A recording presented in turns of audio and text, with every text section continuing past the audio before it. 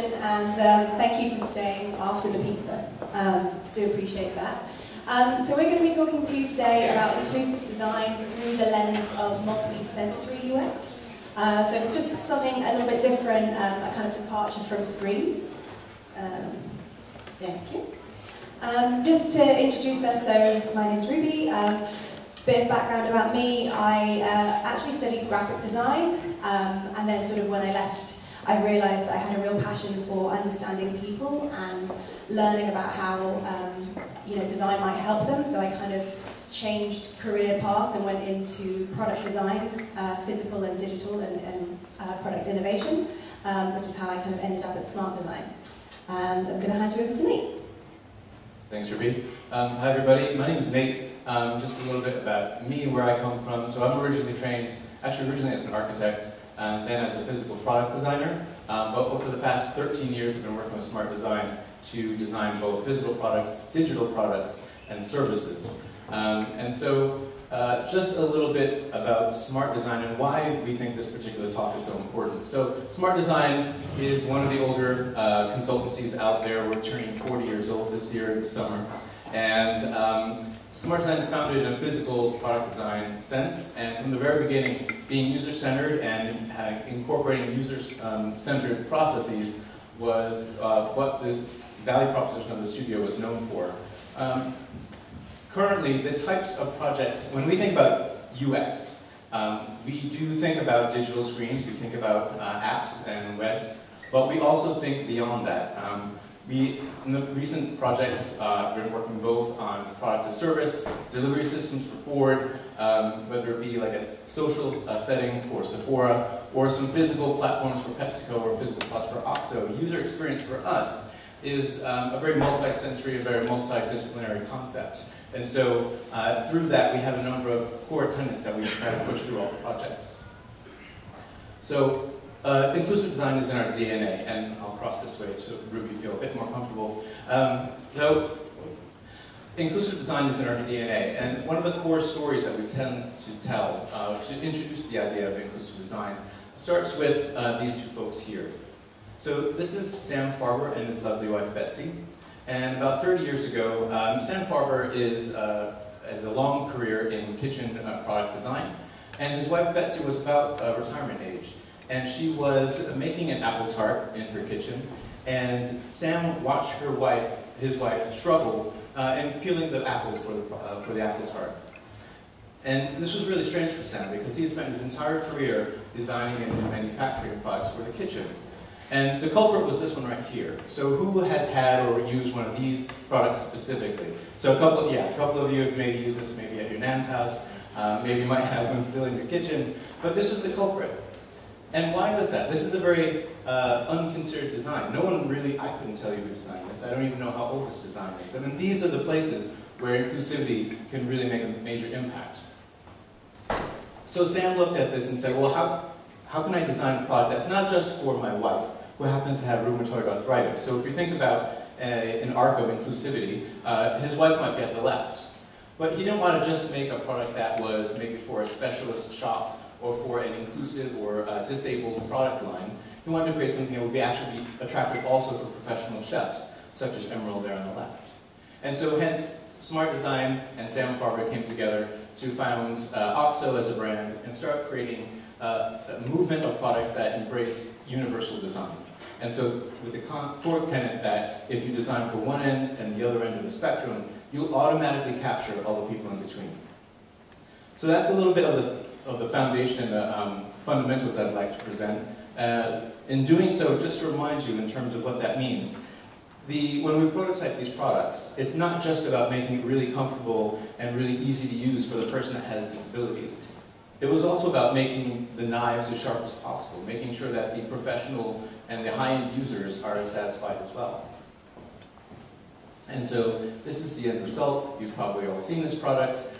It's probably the only vegetable peeler in the Museum of Modern Art in New York City, and it becomes a foundation for many different products. So this is a lens that I want to put on a number of different projects that we have coming up. First, the stories that we're sharing actually come from a consortium between Smart Design and the BBC Two program Big Life Fix, which was a documentary program on TV where designers came together to try to solve people in need through the design process. So with that, I'll hand our first story back to Ruby. Thank you. Just out of interest, did anyone see Big Life Fix?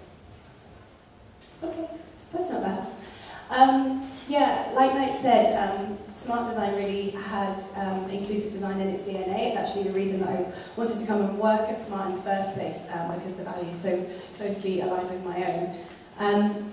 The first, wrong way. So the first case study that we want to present to you today is this playground.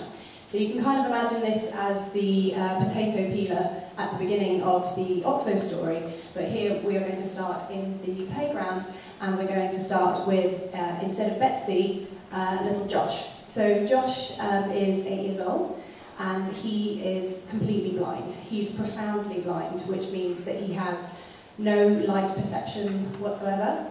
So he came to Big Life Fix, well, his mother came to the show because she was concerned about what was happening to him at school. So Josh goes to a mainstream school. His parents wanted that for him, and he has a teaching assistant that will go with him from class to class and enable him to keep up with the things that are happening in the classroom. But the problem is the playground. As a completely blind child in a playground full of sighted children, you can probably imagine how difficult that is for him. And what has been happening is that he just is excluded from play altogether. He goes very insular. He sort of puts his headphones on and he's listening to his music, and he is sitting at the edge of the playground, or sometimes actually just won't even go outside. Now, the challenge that was kind of presented at the beginning of this was, how can we have Josh play in the playground with his other friends? I'm sure you can probably imagine, but let me just paint the picture for you even further. The playground was, much like the potato peeler, probably not really designed, not been designed for a long time, and it's just sort of some tarmac, and in this case, quite old tarmac, which meant that the ground was really uneven, there was lots of things to trip over, and the children are sort of running in every which direction to sort of make their fun. As part of the process, I was actually taken into the playground with a blindfold on as a kind of empathy tool to understand, and it was really very distressing because you can't really tell where something is going to come from or how it's going to hit you, because the sound is very disorientating. So the design team went off and thought, right, how are we going to fix this for Josh? How are we going to make him feel confident and play in the playground? And we brainstormed loads of ideas and looked also into the industry to see where we might be able to take some inspiration. One of the things we came across are these are goggles designed by Microsoft that actually scan an area and start to use image recognition to sort of read back what the goggles can see. So it might say, you know, restaurant, lamppost, whatever, so that the person who can't see is able to sort of see. So, sort of inspired by that, we thought, okay, if we can help Josh understand where he is in the playground, then maybe he'll start to feel confident. And the first thing that we did was this is a diagram of the playground here. We covered all the kind of essential spots with Bluetooth beacons, and we coded an app to read when you're walking over one of the beacons with a sort of tag that was like an audio landmark of where you are in the playground. The idea being, a little bit like the goggles, that you would be able to walk through the playground and it would say, you're at the swings, you're here, you're this. But what we realised in doing so, by sort of tackling the problem in this way, is that we weren't designing inclusively at all. We were trying to sort of change Josh to fit his environment, rather than create an inclusive experience for all. And that was when we sort of had to stop and go back to the drawing board and think, what do we need to do? What we realised we needed to do was understand what all the children needed from the playground, and one of those things is kind of freedom and imaginative play. when we were in the playground sort of watching the children just doing what they wanted, you know, they're constantly changing how they use the space. You know, one day the tree stump in the middle of the tarmac will be the castle that they've got to all run to because everything else is lava. The next time it's, you know, they're all police people and they've got to, and it's, you know, they are, the whole point of play is creativity and imagination. And so that was something that we realised that we needed to incorporate into what we were designing for all the children, including Josh.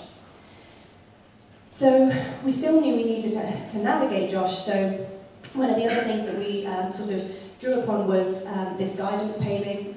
You might be familiar with it. It's seen in many sort of street crossings and stations and parks and things like that. There is actually a code that goes with this kind of paving. So as you can see, when you stand on it, you can feel it underfoot. And the ones with the kind of dots on them mean stop. It means there's a hazard and you need to, maybe there's a crossing or something like that. And the lozenges, if they're in a straight line, they also mean stop, but if they're in a kind of, if you're following along them, they mean follow this way. And we thought, right, we can use this.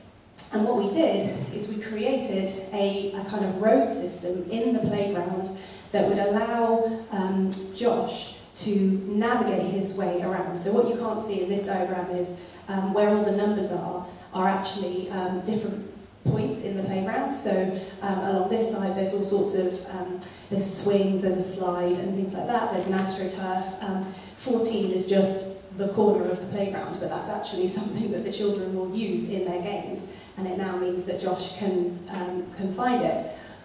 The other thing that we did was to enable a sort of a greater understanding of where he was. We added sound to the tiles that are that have the raised dots. So here and here are tiles that have dots, and they are each road that leads to the crossroads is actually assigned a sound. So one of them was bird song, one of them was whale sound, and there were all these different animal sounds that meant that Josh was able to learn that bird song road leads to, well, the entrance and exit of the playground, etc., etc. But what was really critical is that instead of having these sounds so that only Josh could hear them, we had them built into speakers so that all the children could hear them, and they could all play and make games out of them. Yeah, it's worth mentioning that this was all done in about 6 months. And we sort of had come up with this quite elaborate plan that involved digging up the playground. Thankfully, when you were doing something with the BBC, and this was actually the Children in Need Special, we had many volunteers, in this case Mace Construction Company, to help us actually build the playground, which was really magical. And this was the end result. So you can see the paving, guiding paving that leads to the crossroads, and it goes to all these different places, and actually those posts all have speakers on them. And then it was the moment of truth to let Josh into the playground for him to play with his friends. And I think one of the most wonderful things was standing there with his parents, and his dad actually said, "I've lost sight of Josh, I don't even know where he is," because he blended in so much with the other children that he was just one of the crowd. And because it was such a sort of kind of visual thing, the other children understood that if Josh fell off one of the roads, they would kind of help him back onto it, and so he always knew where he was.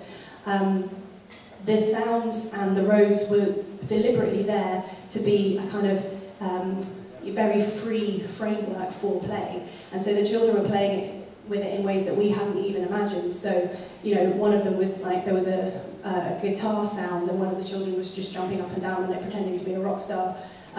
We did put some Easter eggs in there as well, so if enough children stand on every single one of the ends of the roads and all jump up and down at the same time, it would cheer. So they were sort of figuring things out like that for themselves.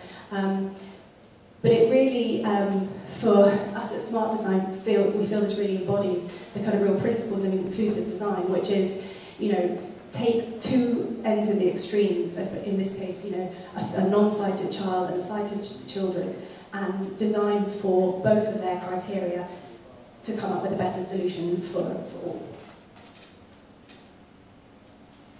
So just to continue that theme, so this gets a little bit more digital, this next project. This is focusing on voice control. And before we get into the story, just a show of hands, how many people have something like this in their house, either Google or, okay, that's maybe about half. So that's pretty good. That's kind of what we expected at an event like this. Even with the US population, it's still about 25% of households have a digital speaker that is AI connected. But while the other projects that we talked about started with a very unconsidered and old project, this project starts with something that's quite new, but still somewhat unconsidered. So each of these stories has had a hero, and the hero of this story is Susan. So Susan's 67 years old, and she happens to have multiple sclerosis, and she's had that for a number of decades. Multiple sclerosis is a neurological disorder that prevents you from having full control over your body.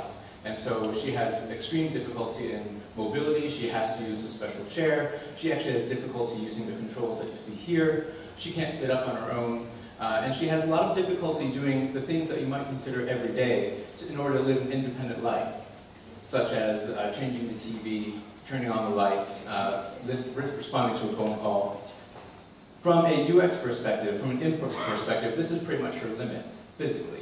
Her limit is usually just to hit one button. And her home is actually surrounded by accessibility solutions, such as this. This is called a possum. It's quite similar to the system that Stephen Hawking has, actually. It basically rotates through options, highlighting them, and waiting for you to wait until the item that you want is highlighted and then hit the button.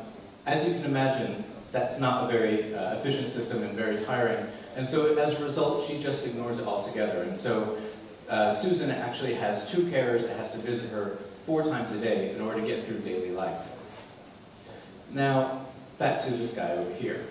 Obviously, as a bunch of young, digitally savvy designers into this home, you might think, oh, well, this is really easy to solve. Voice control is a great way to solve all these things. You can do the TV, you can do the lights, you can do phones. Done. Job done. Now what's challenging is that we brought some of these, we brought an Alexa, we brought the Google, brought it to Susan, put it in front of her, and just kind of unguided let her have a go. And as you can imagine, these things are quite rigid in how you're meant to talk to them. And it's quite opaque what you can do with them. And so if you haven't used one, let alone someone who doesn't own a smartphone and can't imagine what Siri can do, can't imagine what Cortana can do, this is a very difficult experience. And what was the most heartbreaking is that in this experience, Susan started to blame herself. She actually said, oh, you brought this amazing technology to me, thank you so much. But I'm just not, I'm stupid, I'm not smart enough to do this product.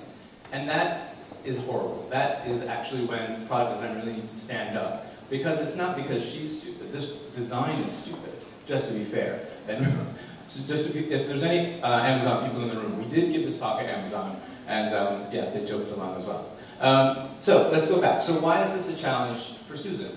So a little bit more about multiple sclerosis.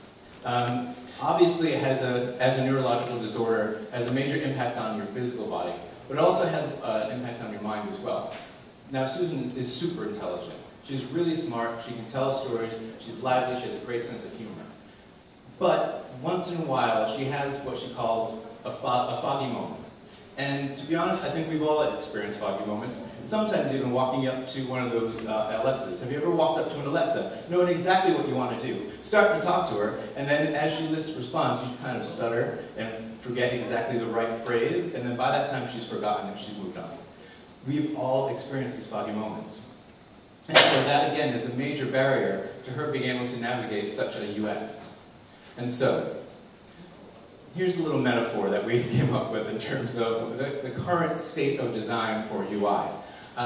It felt a lot like, having seen this experience through her eyes, not through the eyes of ourselves, that this UI, this voice UI, was a lot like a really snooty waiter at maybe a restaurant with a long French wine list. And when he comes up to you, you don't have the wine menu, but he's still looking for you to tell him exactly what wine you want, and you also have to pronounce it quite right as well. So this is a pretty major challenge, and what we wanted to do is flip that. We need to change that level of interaction.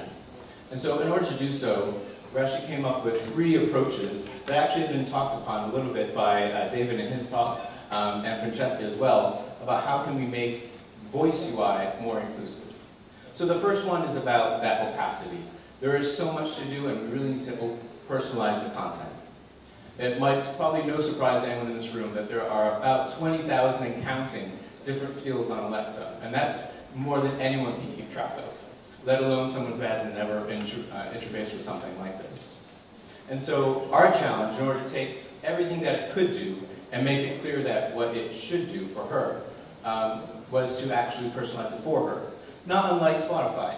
So Spotify's done a great job, and it was faced with the same problem. All the music in the world, but have you ever walked up to Spotify, or maybe a not-Spotify music app, and think, oh, I know exactly what I want to play, and then just freeze in that moment? And Spotify has overcome that. Spotify has daily playlists that are based on your behavior and can suggest something even when you don't quite know what you want. So our goal, just to go back to the metaphor, was to take that snooty waiter at the French restaurant and make it more like the happy guy at the pub down the street. So maybe he's seen you come in a couple times, and he knows that when you come in on a Friday, it's either going to be the fish and chips or the steak and apple pie.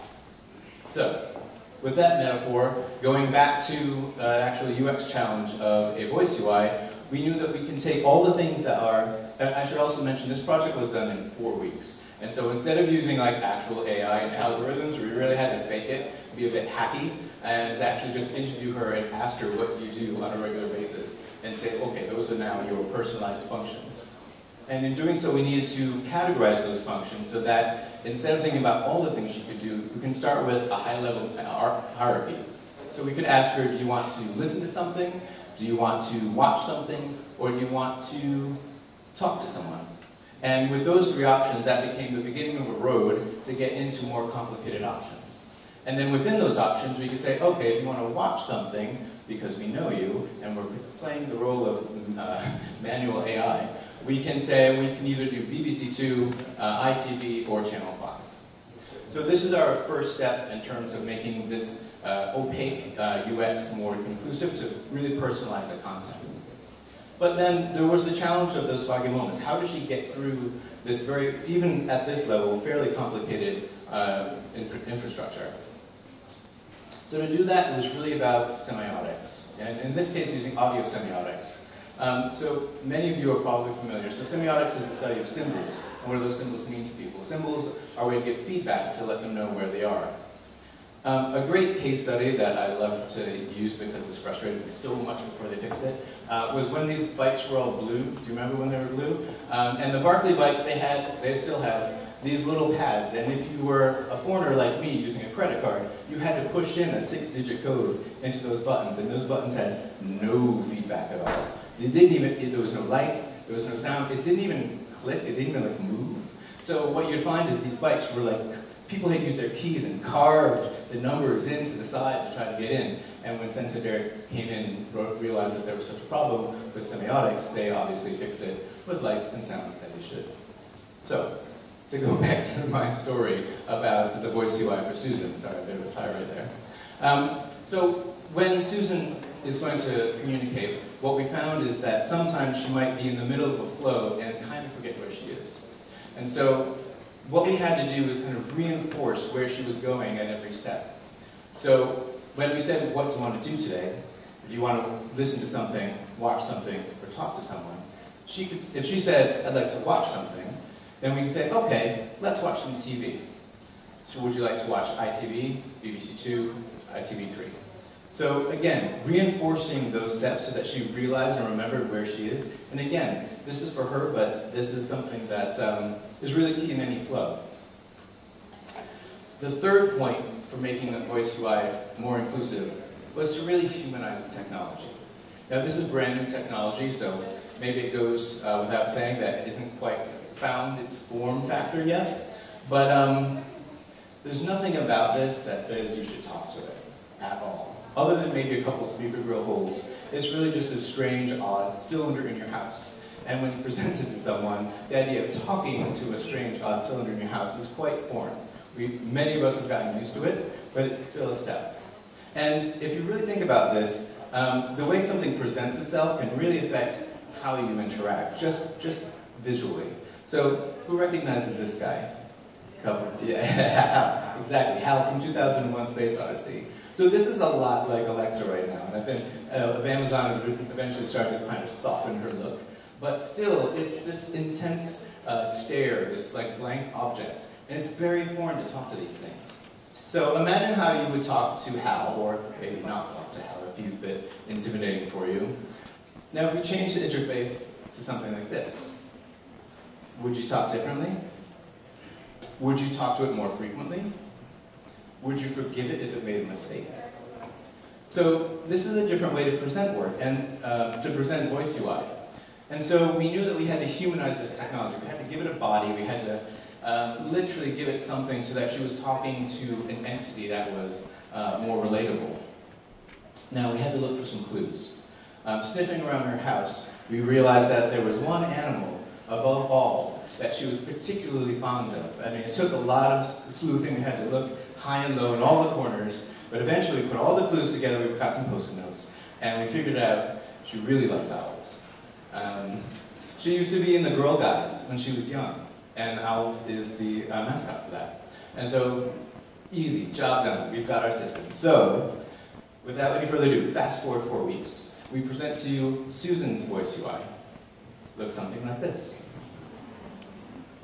So you see, the voice UI is now a character. It's something you actually talk to.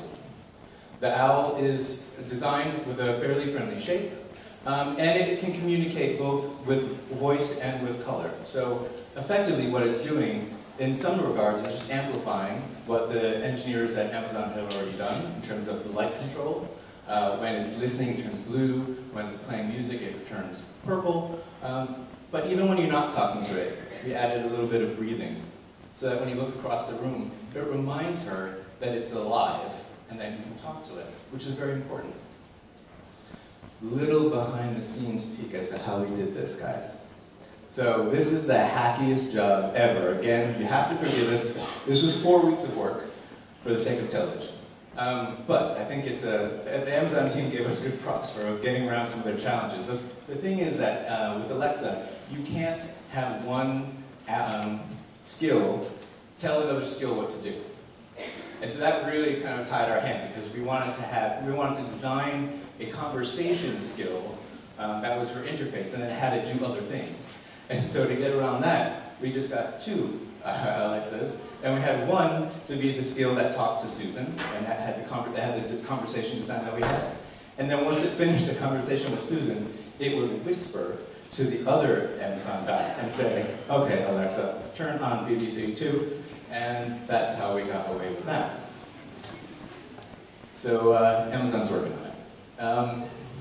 So again, just to reiterate for the 3rd time, what was really interesting about this project is that, and this project and the others that we've shared with you today, it wasn't just adding on an accessibility feature or a layer. These products started with an accessibility challenge. They started by being inspired by people who really had challenging abilities. And then at the same time, how do we respect them and not just create something that's like for a accessibility shop or a particular product line, but how can we consider people on the other end of the spectrum? Because who in this room would prefer a voice UI, maybe those who had Alexa already, that had a little bit more of a personality, that had a audio semiotics to guide you through, that kind of sorted out some of the options and presented them to you. Are those helpful things for other people as well? Great. So, a couple key takeaways. We knew that coming into this talk, it was going to be a bit of a sidebar to show 3 projects that had no screens at UX Crunch. So I appreciate your patience and your ability to span your imagination to make the metaphor. All of these products, again, weren't just considering these people, they were inspired by these people. This was user number 1, and then think about the user at the other end and solve around that. It's a very different way to approach design. And while these were products that were inspired by that from the very beginning, even if you're working on a particular feature, you can think about how do we start with this space. Because when we start by being inspired by these people, we can create things that solve problems for her. I think it was Dave that showed that we're all disabled at some point, in a temporary way, in a non-temporary way, in a static way. You know, whether it be dexterity, you're carrying too many things, whether it be visibility, you're wearing your sunglasses at night, or cognitively, you're just trying to make your way down the streets of London. We're all in these positions, but we don't think about it. We have to use these heroes to inspire a better story. And as a result, we get products that are really great to grip when everyone's hands are wet and slippery in the kitchen. We get new playgrounds that inspire all the kids to think about a new way to play. And we get a slightly more friendly and less rude voice UI. I'd like to share that as our story today. Thank you so much for listening. We'll be here for questions.